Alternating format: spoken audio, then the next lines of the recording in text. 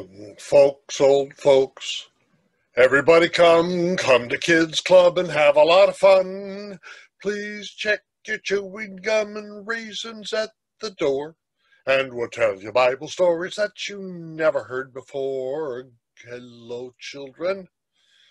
I'm Pastor Ted. Get ready. I'm going to read the Bible. You're going to hear a story. Today's story is about Jesus's disciples and apostles. When you and I learn about Jesus in school or in Kids Club, we are disciples. When we tell others about Jesus, then we are apostles. Jesus had hundreds of disciples, but on the day of Pentecost, those disciples became apostles, and 12 of them are special. Look at this painting. Can you find Jesus? There he is in the center. This was painted by Leonardo da Vinci in Italy many hundreds of years ago, and it tells the story. I'm going to read it in John chapter 13, verse 21. Jesus in the center speaks and says, "Very truly I tell you, one of you will betray me." All the disciples get upset. Can you see how upset they are? Now we have a copy of this painting in our Cross and Crown Church. You should walk around and look at the walls. See if you can find a copy of this painting, The Last Supper by Leonardo da Vinci. Now, we're going to tell the story of one of Jesus's disciples. This disciple was not at the dinner table. Her name is Phoebe. Phoebe, isn't that a beautiful name? It means shining or glowing. If I have another daughter, I might name her Phoebe. Well, St. Paul, in his letter to the Romans, mentions Phoebe. He's writing from the city of Corinth, a letter to the people in Rome, and he says, "I commend to you our sister Phoebe, a deacon of the church in Cenchreae. I ask you to receive her in the Lord in a way worthy of his people, and to give her any help she may need from you, for she has been the benefactor of many people, including me." Boy, that word benefactor is a big one, right? Well, we need benefactors, and Phoebe might have been well-to-do, but she was certainly a good leader of the church, and she had raised money just like we raise money for the church, for Noah to feed the hungry people, for the pastors and the missionaries around the world. And when you drop your money in the collection, you, like Phoebe, are supporting the apostles and the church. Phoebe, the deacon, we remember her fondly. Young folks, old folks, everybody come to Kids Club and have a lot of fun. Please check your chewing gum and raisins at the door, and we'll tell you Bible stories that you never heard before. Goodbye, kids.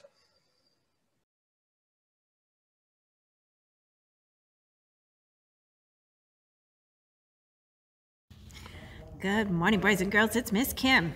So today we are discussing our last apostle, who was not necessarily one of the 12, and was not like Matthias, who replaced one of the 12, but she was very important. You notice I said she. So the disciples traveled around, and that was their job.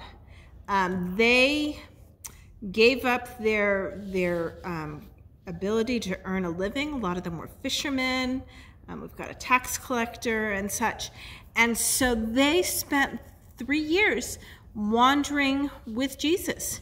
And so how did they live? Well, they had people out there, and a lot of them were women, that were what was called a patron. And Phoebe, our apostle today, was one of those. And a patron is someone that is usually very well off and gives money to other people so that they can do their stuff. So you hear sometimes a patron in art.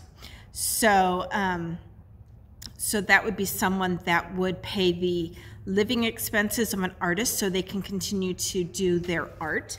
But in this case, Phoebe was a patron, and she gave money to the disciples to help them do their good works.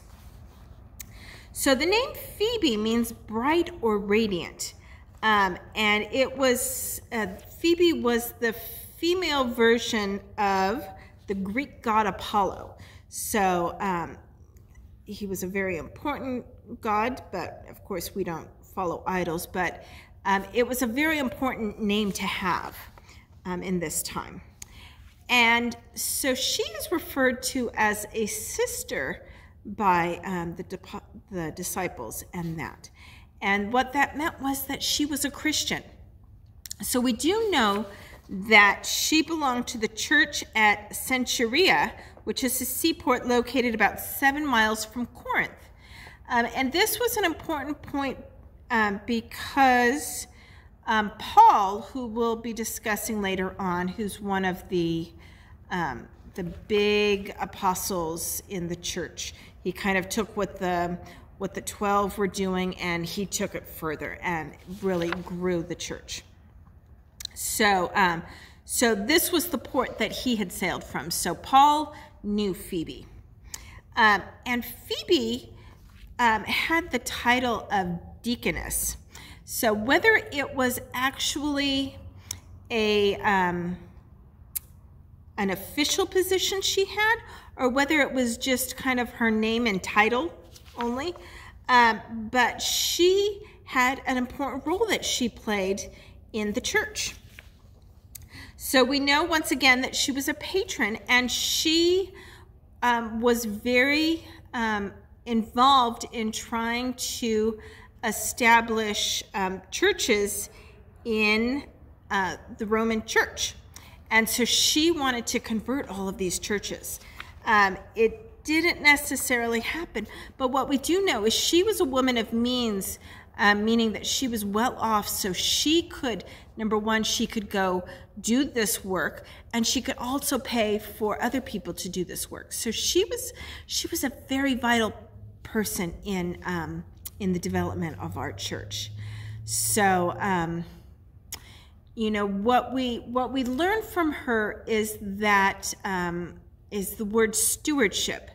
And stewardship means to take the resources that you get, because remember, everything that we have is from God. And so we take these resources and we use them wisely. And a lot of times we're using them wisely to do God's work. So here, Phoebe was using her wealth to do God's work, and that's really important. And so when we think of getting money, a lot of times we can think about tithing, which is taking 10% of what we get and giving it to the church or giving it to those in need. So it doesn't have to necessarily be the church, but it can be the homeless.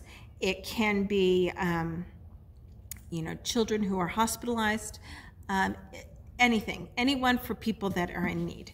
So it's an important lesson to learn that we need to give back. And that's in time, talent, and resources.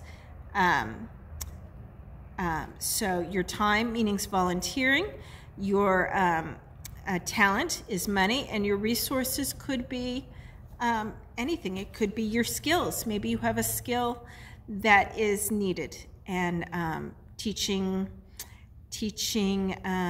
young people how to cook or so. So all of these things are really important, and it's important to give back. So think about that when you think about Phoebe, and think about how you can help build God's church and help others. So will you pray with me, boys and girls?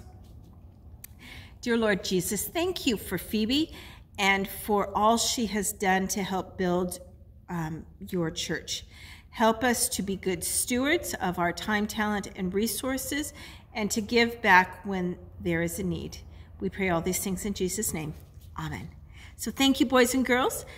You may go back to the Kids Club page and check out the resource pages and craft projects if you haven't completed all of them. And we will see you next week with a new theme. Bye-bye.